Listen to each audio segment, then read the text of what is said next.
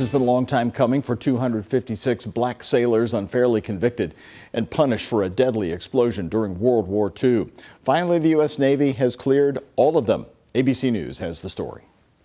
This morning, hundreds of black sailors have been exonerated 80 years after a disaster nearly claimed their lives.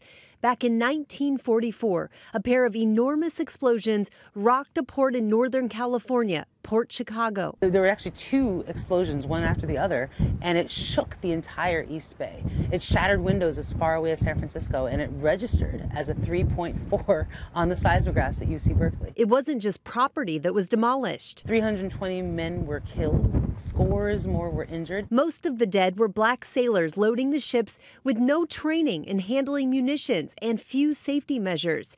After the explosions, the survivors refused orders to keep loading the munitions. The supervising officers, who were white, were given hardship leave, but the black sailors, 256 of them, were court-martialed. They're moved to a different location. They were moved to Mare Island. They were asked to continue doing that work, and they stood up for their civil rights. Many agreed to go back to work, but 50 held out. They were charged with mutiny. But yesterday, the Pentagon announced all 256 will now be exonerated, an attempt to rectify the injustice all these years later. For us to be able to celebrate our nation, to celebrate our country, and say that, hey, we have recognized our past wrongs.